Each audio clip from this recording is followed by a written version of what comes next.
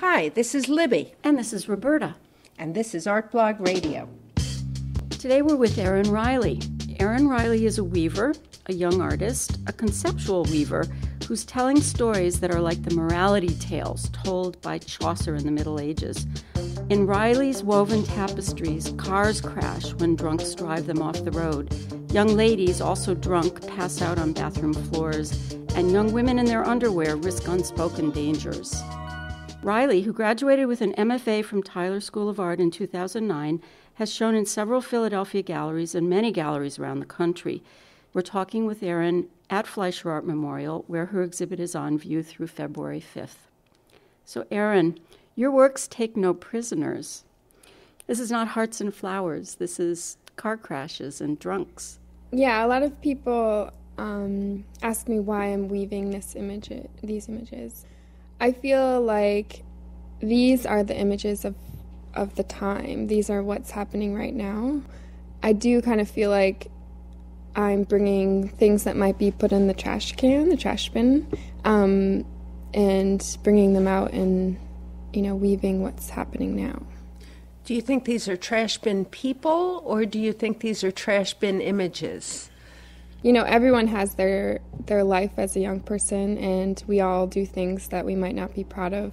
So I think what's interesting is that nowadays people are putting images online that they can't get back. And, I'm getting rid of their faces, so I'm not putting them back into these pieces. I'm just using the images as like a footprint through what I see as, times that people might regret or events that were not so fun. So it's more about the internet communicating and holding these images for public view? It's about the media in a way. Yeah, it's about sharing. It's about the publishing of images that you can't get back. Young people who have uploaded 20 images of a party that they haven't really gone through, and that there's one girl in that group that is indisposed, or there's no editing beforehand of where these pictures are uploaded. So that's kind of where I'm interested in. I'm sort of interested in the difference between how fast it is to upload something and how long it takes you to make one of these tapestries. Yeah. How long does it take you? I've been working consistently like an hour an inch vertically, so that's just on a good day. So, in 8 hours I can weave 8 inches up. Some days it's much slower just because of the images that I'm weaving might have more detail.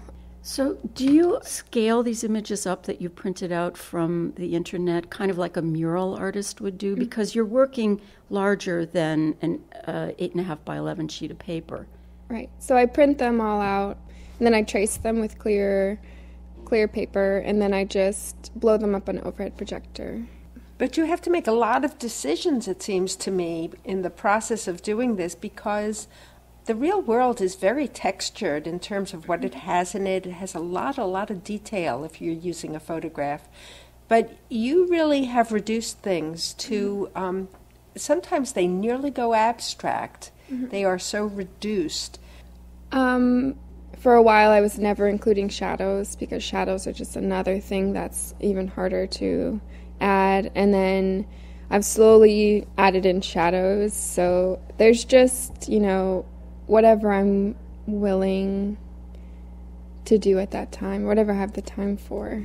With one of the still life pieces in my current show, I felt like the shadows were really important, and it helped everything look a little bit more real, so it was a good challenge. This work feels very personal. Mm-hmm. Even though they're not of you, right. They're not of your friends, they're not of your family, but they're girls. Mm-hmm. This is not all of the tapestries, but a portion of them. What is it about it that's personal to you? Well, my family has been through death and car accidents, and it's me and 2 other sisters, so it's all girls. So I've been thinking a lot about how young women progress and how they grow up, what influences their insecurities or how they develop. So every time I look at a young person or a young woman specifically, I am thinking about my sisters, thinking about myself and how I was when I was a young woman and the insecurities that I had.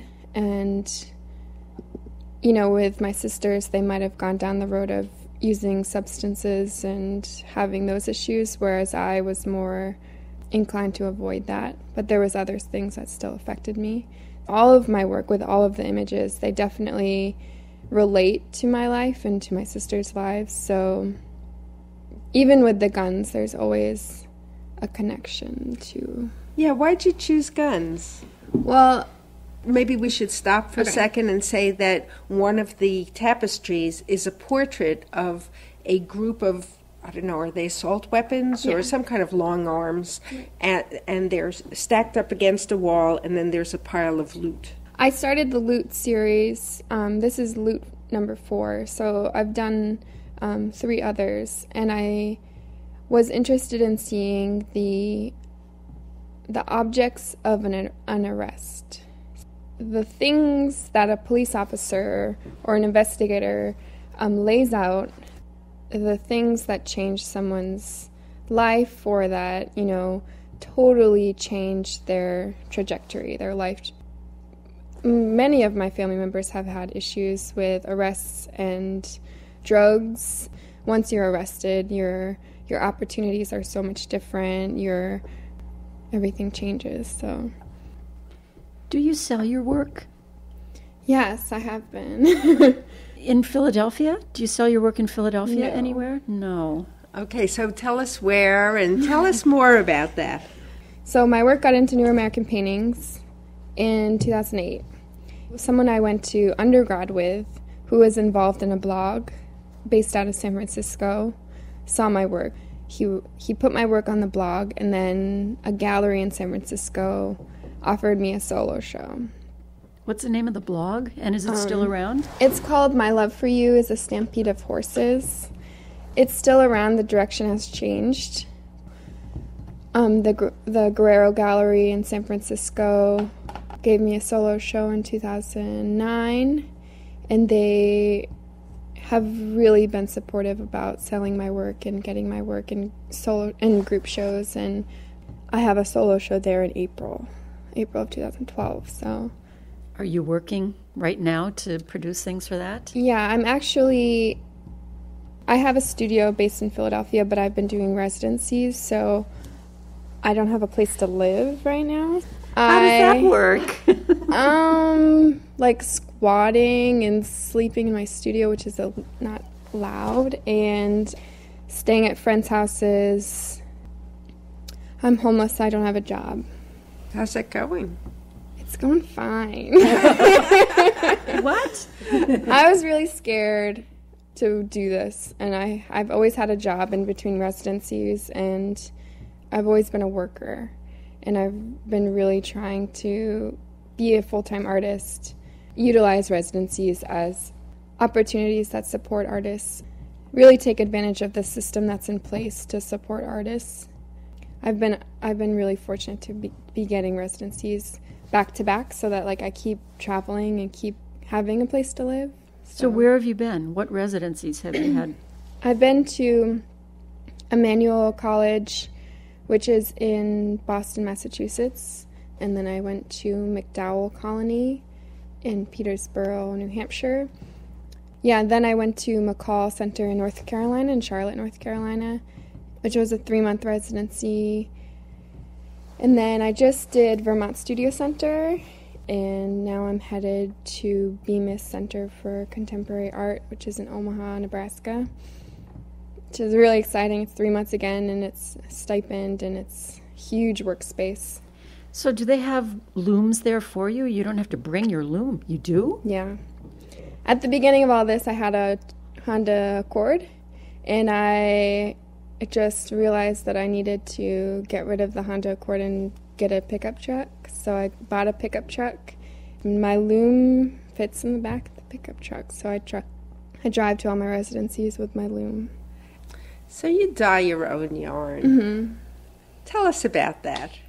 I dye out of a crock pot. It's the largest crock pot on the market. It's a turkey crock pot, so it fits a lot of yarn, but it's not the greatest system. But it's really the only system that's not super dangerous. What sort of dangers are there? Well, there's fumes, and then there's dangers of fire with a stovetop situation. So a crock pot's pretty controlled and still pretty toxic, but that's fine.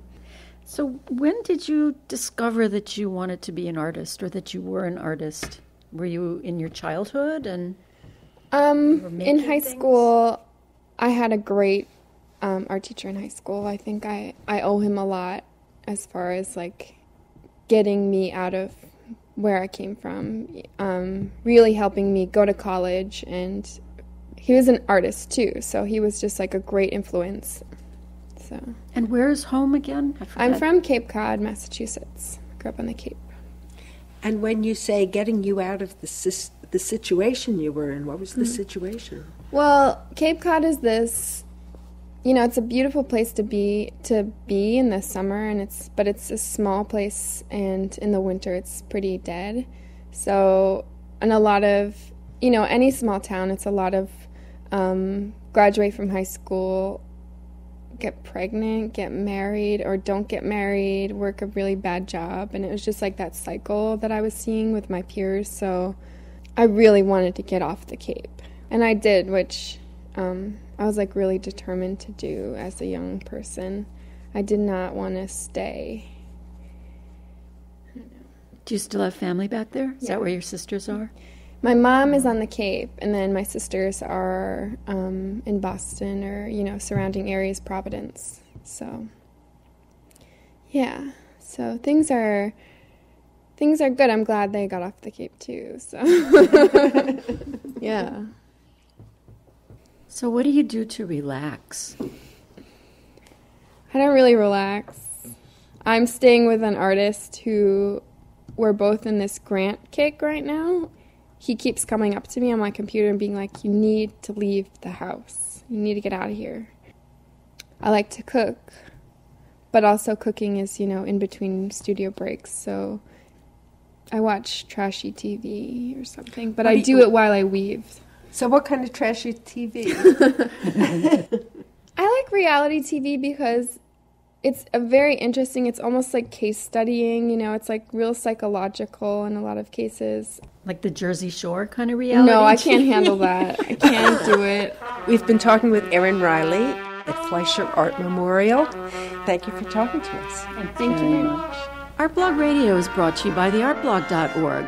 Thanks to our sponsors, including the Knight Foundation. Also, we want to thank Peter Crimmins, who makes us sound good. He's our editor. And thanks to Eric Biondo for his music.